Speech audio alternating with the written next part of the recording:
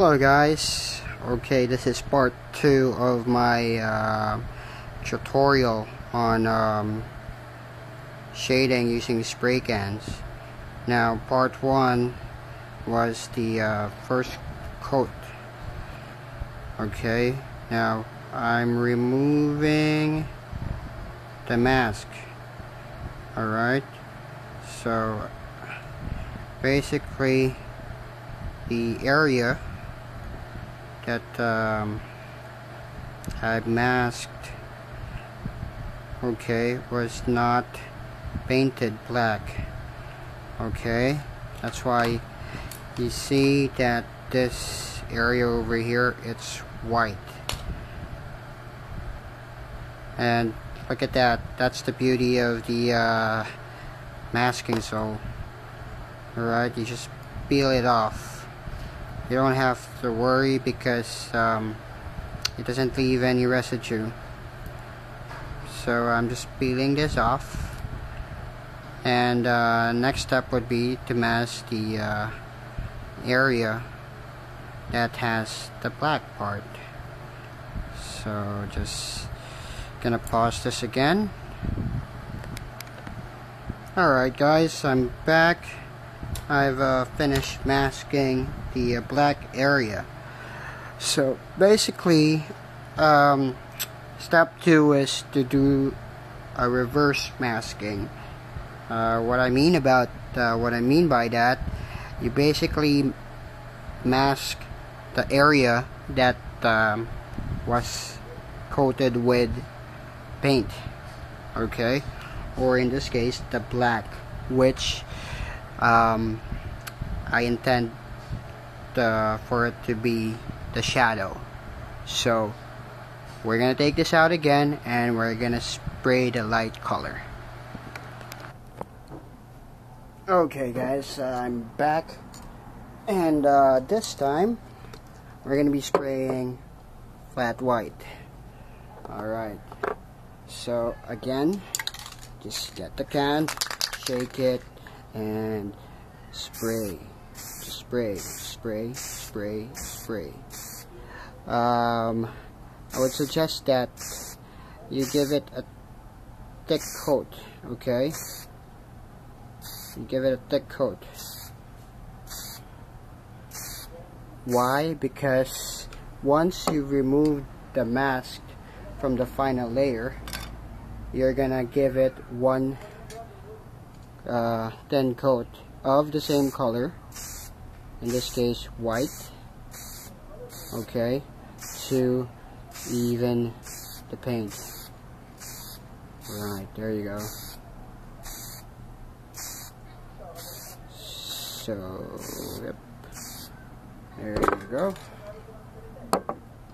Alright, let it dry for a few minutes and we'll take it.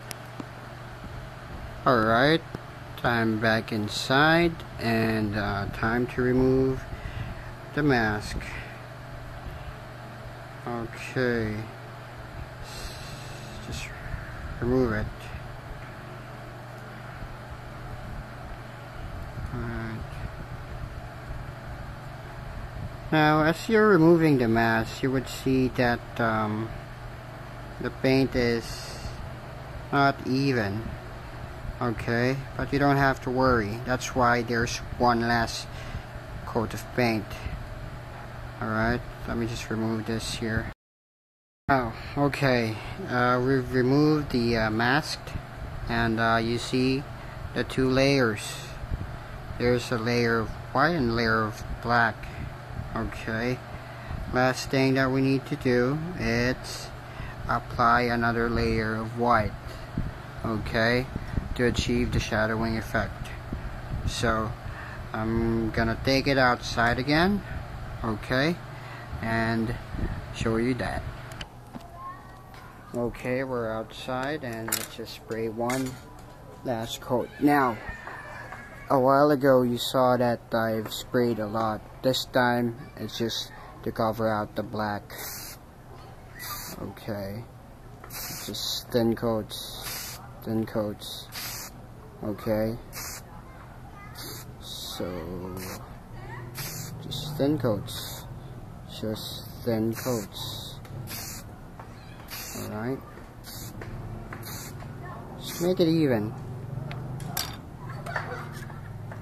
Alright, this one. Thin coats, thin coats. Alright. Just thin coats.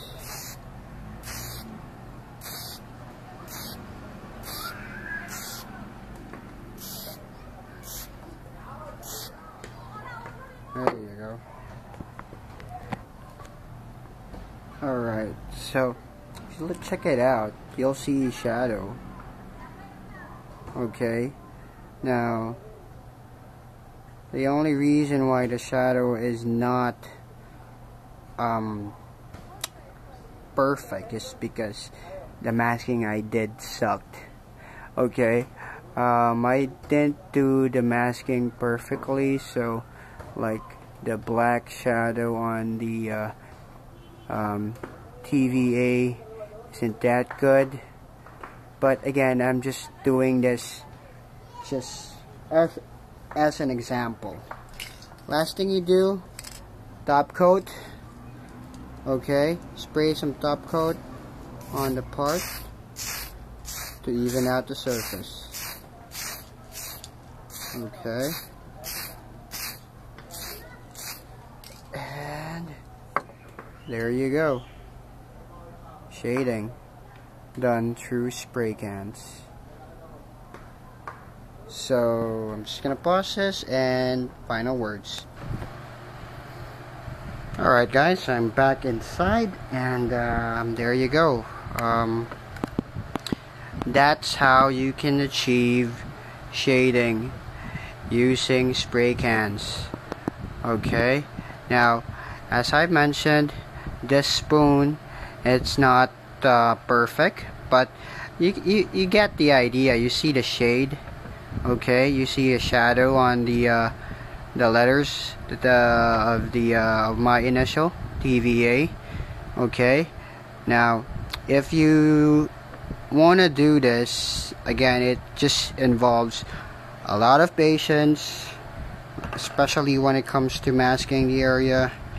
Okay, I didn't really do a lot of wasn't being too particular, especially with this masking. So you can always use a fine tip brush. Make sure that the area that you're masking are well masked. Okay, if you notice the shadow, it's not perfectly it's not a perfect circle where what it should be. That's because the masking was done poorly. But again, that's just showing you guys that it can be done using spray cans. Just have a lot of patience and basically practice with spoons. Okay, see the difference here? Right, this is the normal spoon and this is the one with the shading. So there you go guys, I hope that helps. Christian, this one's for you, and more power. This is the Virgin Angel signing out. Bye.